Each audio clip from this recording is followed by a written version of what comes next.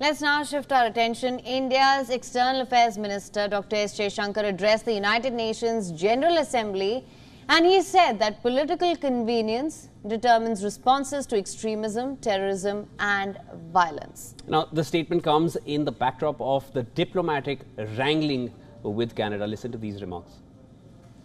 Respect for territorial integrity and non-interference in internal affairs cannot be exercises in cherry-picking.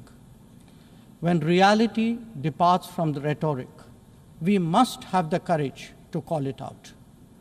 Without genuine solidarity, there can never be real trust.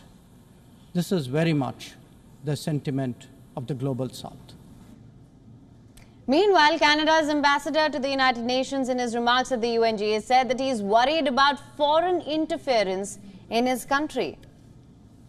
Cannot bend the rules of state-to-state relations for political expediency, because we've seen and continue to see the extent to which democracies are under threat through various means of foreign interference.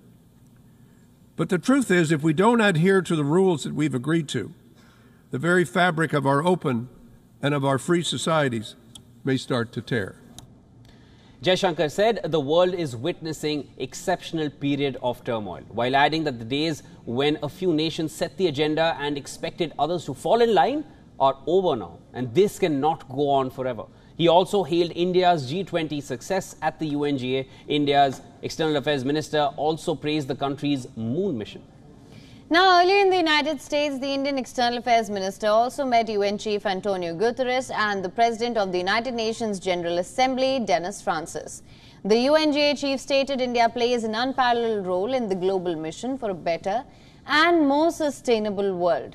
After New York, the Indian External Affairs Minister will travel to Washington, D.C.